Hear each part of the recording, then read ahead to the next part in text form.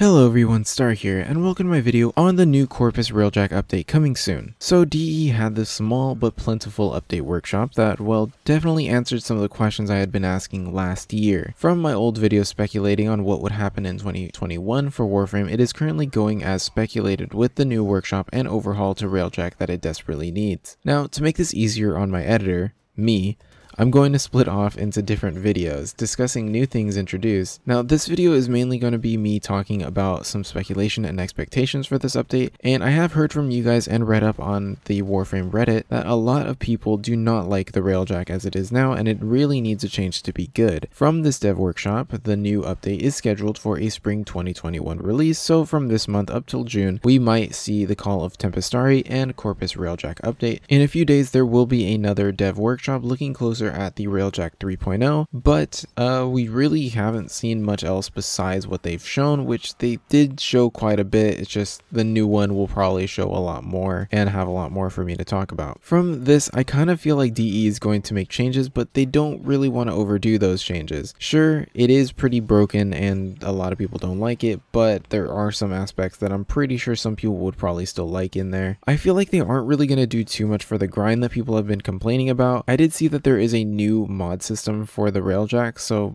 more grind, yay.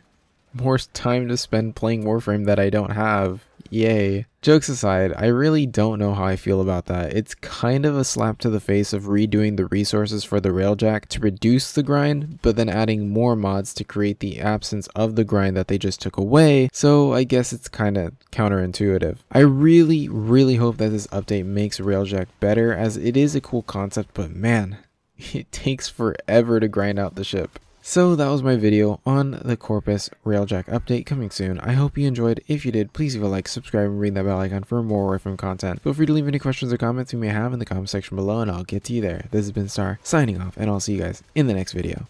Thank you.